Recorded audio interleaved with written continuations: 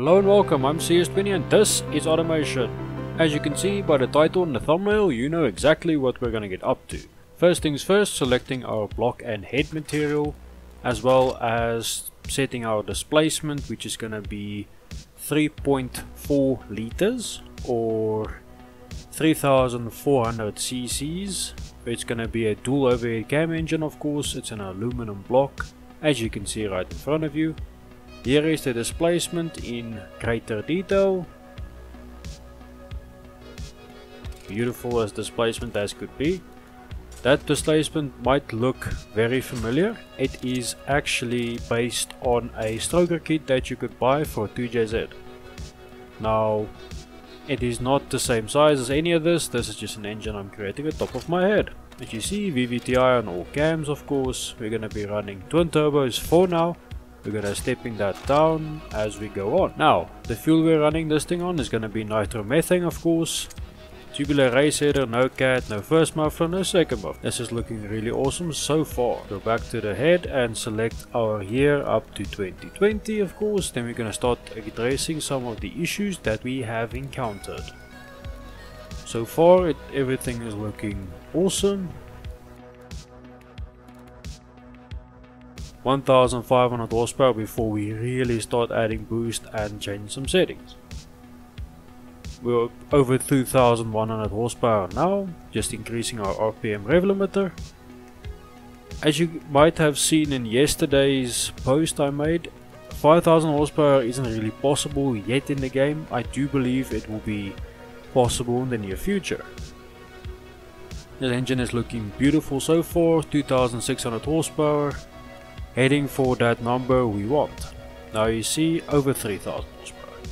Adding some cam profile back into it to ensure that this thing doesn't idle at 500 RPM. It's not a diesel engine or a diesel like engine for that matter. So we're adding some intercooler size to this thing, switching over to single turbo and running immediately into some issues. Now if you haven't seen, our quality sliders are gonna be on plus 15 throughout the whole entire engine build, because that's the way I do things. Now you see, almost back to 3000 horsepower now. There we are. Single turbo makes this thing lighter, and we have our wonderful twin scroll manifold right in front of you. That to me is a good setup for a turbo. It's gonna be a twin scroll. Because twin scroll you could regulate the air, you could predict roughly where your air is going. Almost 3800 horsepower so far. We are gonna cross that barrier to 4000 horsepower real soon. I do believe this is the most horsepower I've made out of an inline 6 engine in the history of this channel anyway. 4100 horsepower.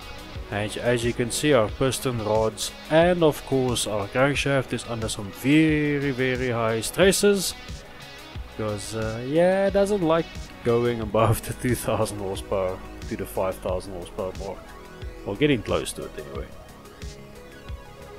So far I think it's looking good.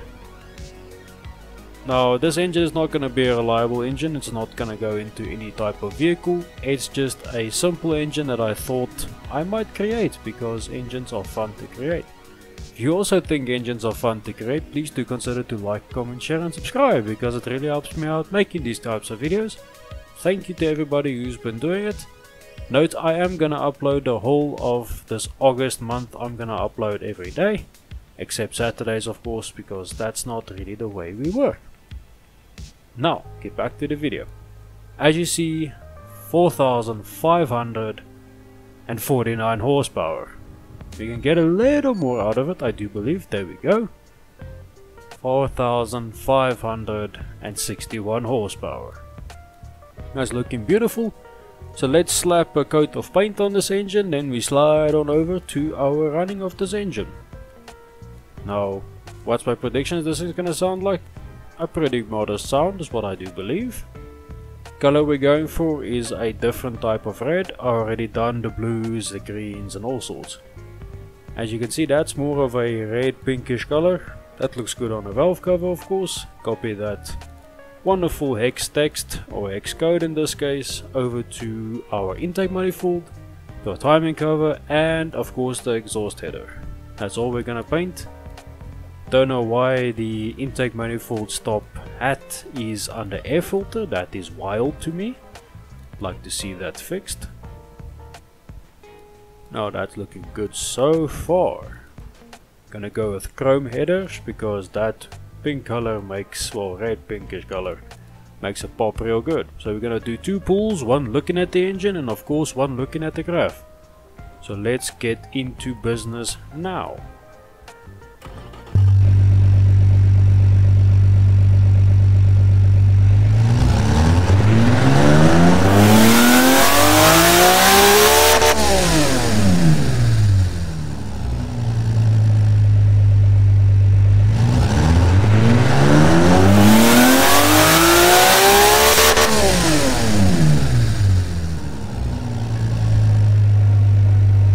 Oh wow, this thing sounds incredible. Thank you so much for watching and I'll see you next time.